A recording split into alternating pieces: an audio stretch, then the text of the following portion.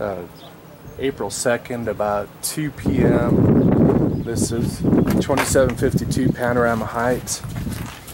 So you can see coming into the entryway, there's quite a bit of water.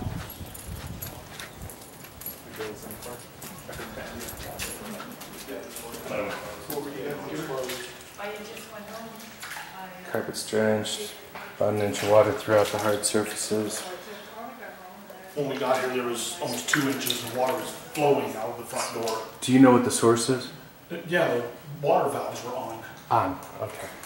So vandalism. Yeah. Soaking wet throughout the carpet, hall bathroom, master closet. The entire home is covered in water. The property manager stated that when he came in, he found the water valves were wide open, and that is here. Oh yeah, here in the laundry room, which is off the kitchen. Gonna start extraction. Okay, so we have initial stabilization done here on Panorama Heights. We've extracted, we used weighted extraction and then a wand to get the majority of the water as much as we could out of the carpet. We're setting up a nice vortex drying system in here. In the kitchen, I came up with the necessity for 176 pints per day. So we're running 2 LGRs that run 149 pints per day. You can see the wall here where the water was running from the spigots. It's all buckled. So we got plenty of air movement in the kitchen. We extracted the hard surfaces. We got some air on the cutouts. Here in the bedroom, the hall bedroom we're calling it. Got some nice air movement. You can see the carpet's a lot nicer. It's extracted well. Same as everywhere else. Moved out the furniture. Have air moving in the hall. In the bathrooms we have some air moving. We're going to do some demolition. Pull out the vanities to make sure that we get dry. Behind those, here in the master bedroom, we also have an LGR running.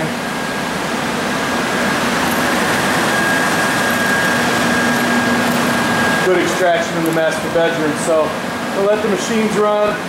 Do some demolition probably on the exterior walls. We'll check the dry down tomorrow after the machines have had some time to work, and we'll give you another look at it then.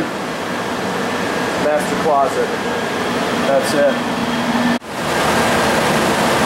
Okay, so we've gotten the majority of the demo done now. You can see here in the living room, all of the walls were wet in here. These are all exterior walls, less this wall, which borders the kitchen. So rather than cut both areas, I cut this one, and part of the wall in the kitchen I left in place. Into the kitchen, the exterior walls had a lot of bound water. The cabinetry that was here, there was a full-size cabinet right there, and regular cabinetry like this. The water had destroyed that particle board to a point, and it was glued in to a point that it was unsalvageable.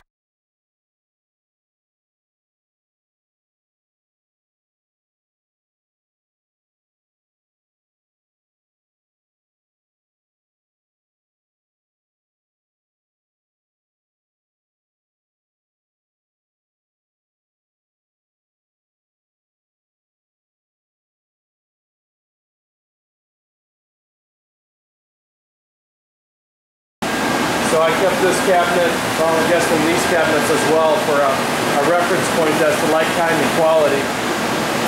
Over here in the laundry room, it borders the master bedroom. There was just a tremendous amount of water, as you can see, in the drywall. That didn't cut very well because of that. Then we'll go back into the master bedroom. The majority of these walls are interior.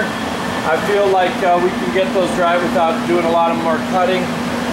This master closet, I'm going to check it tomorrow, make sure we have good dry down. It's upwards of 87% today, like most of the walls throughout the house are.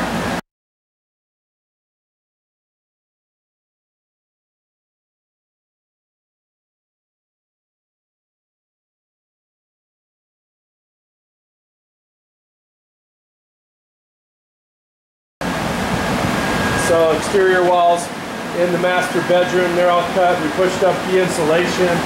Once again, the master closet right there, we're going to try to dry all that in place. We'll check it tomorrow. I might pull that trim up. This is the bathroom off the master, and tried to pull that cabinet out because those exterior walls were wet.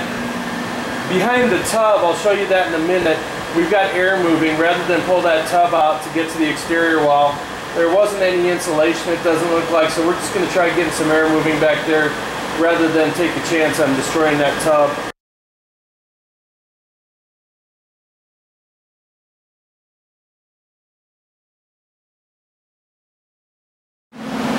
So this is the final bedroom, and this is the other side of the tub. We got air moving behind there, and all exterior walls into the closet here. Didn't cut the interior walls. Once again, we'll check those on when we come and do our monitor tomorrow. So it's Easter Sunday morning, and we're at 2652 Panorama Heights. There were a couple of areas that interior walls that, like this one, that we had to cut. There was a tremendous amount of water in here, and so now that we have most everything else dry, decided it was time to remove the equipment. We're on the end of day 3 here. The exterior walls, as I showed you before, are all cut. Looks like the carpet may be okay. We need to clean it, steam clean it, deodorize it. Of course, the kitchen, as before, we removed the cabinets along that wall, and those will have to be replaced. Probably all the cabinets in here will have to be replaced. I'm not sure if there's any way to match these, but I suppose that's for somebody else to answer. Ground zero over here, where the majority of the water was, and of course I already showed that removed. It smells a lot better in here. There's only one issue left, and that's the sewer gas that's still escaping as we get to the master bedroom here. The wall here behind the bathroom vanity and the tub that I removed so we could air moving back there. The exterior walls that had to be cut, they all had vapor barriers and were holding moisture. These 2 interior walls here, we finally made the decision to cut today because we couldn't get them to dry down. Once again, just a tremendous amount of water was able to wick.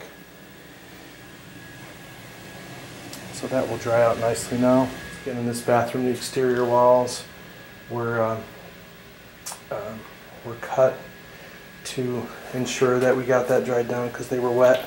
And the van is the master bedroom. All the exterior walls are cut.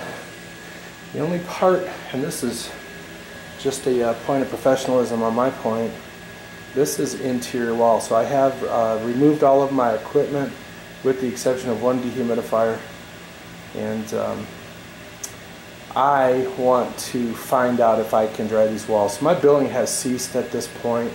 We've done everything according to procedure, but I have left a dehumidifier in this master closet here because I believe that I can dry those walls without cutting them, and I want to prove it to myself. If not, I will come back on my own expense and not charge for this dehumidifier for the additional day because I want to know.